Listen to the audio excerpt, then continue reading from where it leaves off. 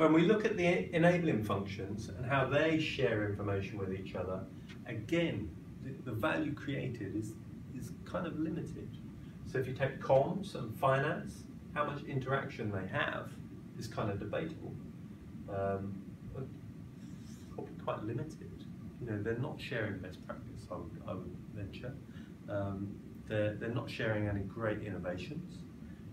Client relationships, again, not much value there at all. So how are they helping each other deliver on the day job? Well, it's not really happening. And you can score up the whole relationships and the matrices. And again, take work within and insurance, you know, not really a lot happening there. Each are doing great jobs individually and in their own silos, and they're delivering value and delivering what their roles are set out to achieve. But the benefits that could be achieved are not being realized. So when we look at the actual enabling functions themselves and look at the business streams themselves, how much help are they genuinely providing one another? How much value are these guys drawing out from the enabling functions themselves? How much value is being delivered? So if you look at materials, for example, in the businesses that centralize their materials procurement, you know, they could be providing good value to rail, getting the right materials in the right place at the right time. Same with the road businesses, aviation businesses. You know, there is value that can be constructed, but are they delivering on the day job? Yes. Are they doing best practice? Yes, by and large.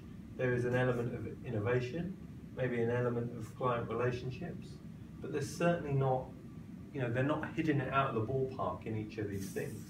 There is an area in which they could be considerably improved. Again, work within can help. You know, you can't improve a business stream or a function without landing the sale. So work within has a role to play, but is it driving improvement enough within those individual businesses? Again, these guys have different leadership to these guys, so unless there's strong leadership that sits above it, making sure everybody plays nicely and drives the business on, the value is often left behind. As you see, health and safety, is it improving how these businesses are working?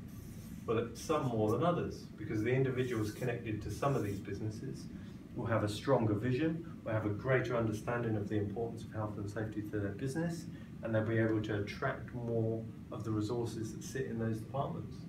So there's a lot of thought that needs to be done on how we can, as an industry, get the best value out of all these structures that we've built for ourselves.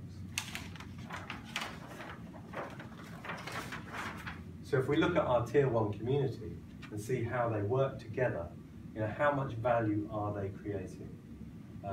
There's still a lot of duplication, back office duplication in particular, and lots of people doing the same thing.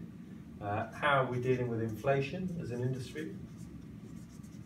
Wages haven't risen, they're due to rise. How are they being controlled? The cost of imports. Is there a strategic way that we can look at these as a community? How do we procure packages with the subcontract community? How do we support the skills and develop them in those Tier 2, Tier 3, Tier 4 areas? Our cost of capital. You know, it's a huge area. The cost of capital between all these firms is massively different. The offshore financial structures and subsidiaries, all completely different. Where they get their money from, all completely different. And there is an opportunity to improve it and equalize it a bit more.